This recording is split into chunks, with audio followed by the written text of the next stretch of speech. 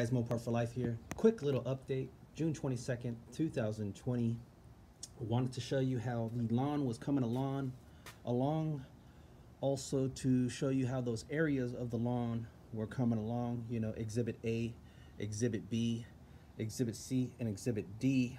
As you know, if you've been following my channel, I started off the season with a Scott's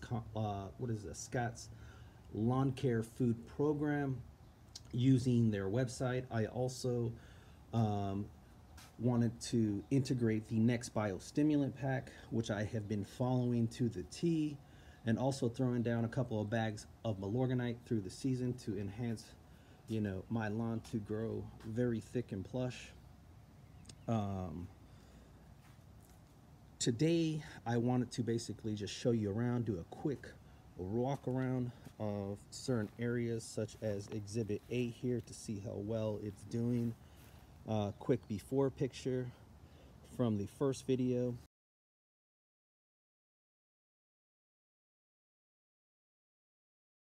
As you know, this area used to have ryegrass in it. Pulled it in hopes that, you know, I can get some of that some of those runners to run over the bare spots and cover up that area. Also, Exhibit B over here looks and seems to be covering up quite well. You can see how long the grass is getting in this area. A little bit of close up here. You can see the runners coming in. 1, 2 areas right here also covering up nice and well. Quick before photo also.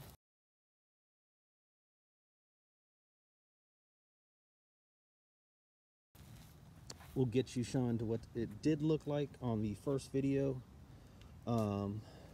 Also a quick before photo of this area, Exhibit C.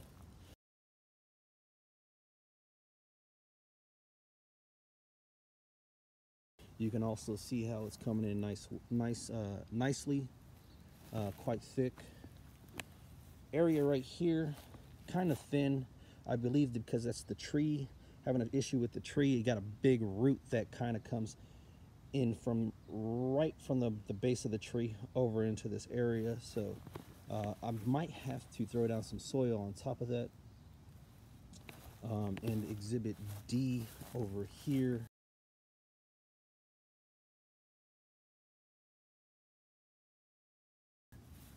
You can also see the runners coming into the empty areas and so on.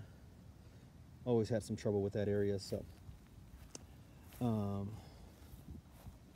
as I back up a little bit, you can kind of get the whole shot here.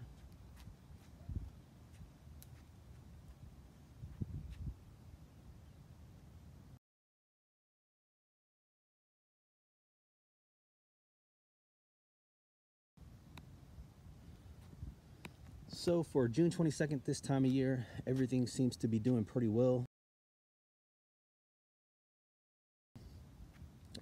Couple of things that I had done in the last couple weeks.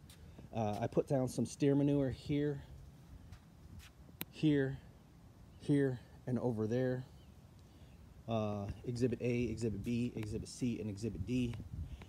Just to try to get that extra push before summertime. Because these areas, well, especially Exhibit A, taking a long time to grow in. Something I was going to do today was put some plugs. Well, I was going to pull some plugs, which I already did. I pulled some plugs here using my yard butler. I don't know if you guys ever used the yard butler, but it's great at pulling plugs. I got this area over here around my planter, or around this tree here, that is constantly growing St. Augustine grass into it. So somebody was like, pull it out, doesn't look nice. But you know what? I left it in there, and knowing that St. Augustine, you know, for a set of like 12 plugs is like $10, I thought, you know what, I'll let it grow in. If I ever get any bare spots or anything like that, I'll have this area to pull plugs from. So that's what I use the yard butler for. I use the yard butler to come into this area and pull plugs. This is kind of like my reserve St. Augustine section, you know, the area of rocks around it. But pulled plugs from that area. Also pulled some of the dirt using the plug yard butler to, you know, so I can transplant some of the plugs I pulled. So just as an example, yard butler here, I think I got it for like what, like $19 on Amazon. I'll leave a link in the description. But take one of my plugs here, put it into the area where I pulled the dirt from, and it's really simple. It's just plug and play. That's all. Take another plug, got another area right here, smash it down, just plug and play. Really simple, nothing to it at all, nothing to it at all. So now I got that extra help in there to try to cover up those bare spots. It's gonna take a it's definitely gonna help me out, help my grass out, give me those instant results. So as long as I water it and stuff like that, I don't need to give it any type of, you know, feeding or anything like that. Some people like to throw some Lorganite, you know, at the bottom of the hole where you pull the plug, but no, believe me, I've given my lawn enough food for the season so far. So the nutrients are definitely in the soil, but great little way to get instant results. Yard butler there, I would recommend it if you haven't already got one and you're trying to, you know, like I said, get quick results. But another thing I'm going to do today also is be testing out a few of these meters here. I have a Rapitest pH meter and a Rapitest moisture meter. I'm going to take some quick test of my lawn. Maybe about I'll do one here, 2, 3, 4, 5, 6, 7, and 8, 9, 10. So I'll do 10 tests for my lawn to see, you know, if pH, well, first of all, I'm not sure if these work very well. I got these from my local garden center. I don't know how well calibrated they are, but I've heard good results on them. So this will be a first time for me. I'll pull the pH, you know, I'll do a pH test on those 10 areas of my lawn, and I'll also do a moisture test on those 10 areas of my lawn, and then I'll post them up on the screen to let you know what I have got for my areas. But nonetheless, I think the lawn is doing pretty well. I am mowing it very high this time of year at probably like almost 5 inches. I wanted to get it very thick and have that carpet-like effect, so when you step on it you can get that nice little crunch. But I won't be doing any mowing today or any edging or anything like that. It's just mainly to give you an update, show you how things are doing, you know, compare it to your lawn, and pretty much show you what I got. So with that being said, I'll go ahead and do these tests real quick, give you some results. This is the Rapitest digital moisture meter here, and based on the instructions from the website, it basically says to take the meter, stuff it into the ground, or probe it into the ground 2 to 3 inches below the soil. It's where they state is the heaviest water concentration. This probe right here is a 4-inch probe, so I know it'll go down that deep. So I'm going to check 2 to 3 inches below the soil in 10 different spots that I labeled around my yard here. Show you the results after. So I'm going to see if I'm watering it enough, and based on the numbers that I am reading from the website,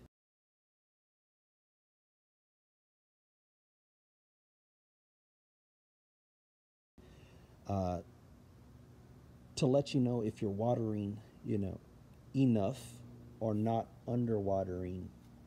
They're looking for a level of 5. So when I stick this in the ground, I should see a number 5 and above if I am watering my lawn enough. With that being said, I'll go ahead and get the test results from the 10 areas I had pointed out earlier. I'll do that right now.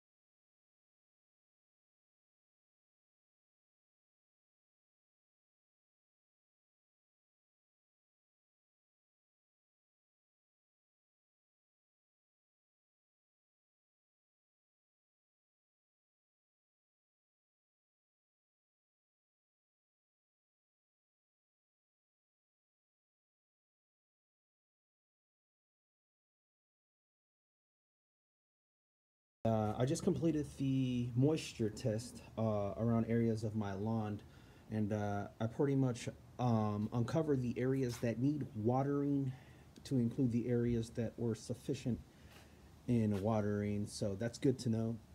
I know what areas to now concentrate on as far as, and then try to identify why those areas are not basically getting as much water as other areas. So very helpful, uh, moisture meter tester, the Rapitest moisture meter, and I'll leave the link in the description to where you can get that, moisture meter from. Um, it's not that much. I think I think around $22 for it. So nonetheless, now I am going to conduct the pH test on my lawn here, and this is also, like I said, this is the Rapitest Digital Plus soil pH meter. Both of these meters made by Luster Leaf. Reading over the instructions really quick. Also, you want, this is pretty much a 4-inch probe here. Same with this probe here. You're gonna want to dig it into the soil about a good 2 to 3 inches in. This is a 4-inch probe here, so definitely long enough to get down in there. The reading we are looking for, based on the Luster Leaf guide for grasses, is a 6.5 to 7.5 for St. Augustine grass. So as with the moisture meter test, I am going to hit the same 10 spots that I did with that probe, and then give you some results so I can identify which areas are either too alkaline or too acidic, and maybe that might uncover some of the issues I am having with my lawn, as far as, areas that are not being able to grow or something like that. But I don't think I'll have an issue. I checked the, um, and I checked the water coming out of my house with the moisture meter, or not the moisture, the pH. Well, this Rapitest pH meter, and I was getting about a 6.7 for the tap water. Neutral water is about 7.0. So watering my lawn every single day should at least give me, within the range I am looking for in my lawn, as far as, uh, what I'm looking for. So nonetheless, I'll go ahead and give you those test results right now, and then, like I said, we'll uncover, see what we got.